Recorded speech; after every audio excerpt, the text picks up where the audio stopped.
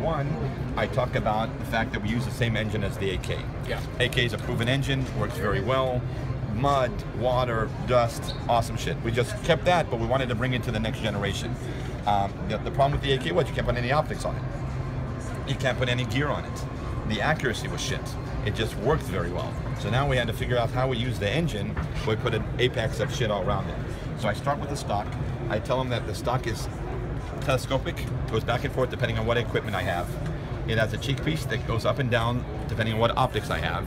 And it has a foldable stock, so I can shoot with it when it's folded. You know, instead of a car or whatever it may be, when you're in less than. The back of the stock has options, as you can notice. So depending on what you like, they all 3 come with the weapon, and you just put on whichever one you want, depending on what kind of gear you have on you when you're using it. We have a Yedida Hiza. What do you guys call that? Trigger, hand guard, trigger guard. What do you call the hand? Oh, pistol grip. Pistol grip. We call it Yedida Hiza in English, not in Igbo. In any case, they're changeable. So the rear and the forward, so they fix for your hand, so they make it bigger and smaller depending on the size of your hand. The safety is an AR safety, so it's ambidextrous on both sides, instead of the regular AK piece of shit that opens up and closes like that.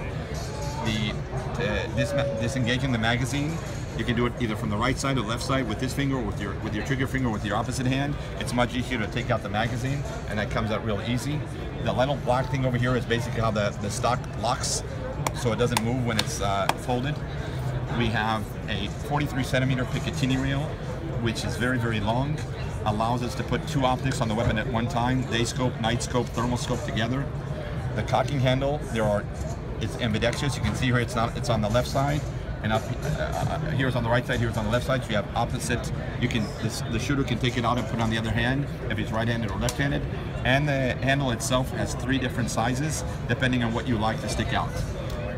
Underneath, we have a long Picatinny rail option, and we have one here that is a short option.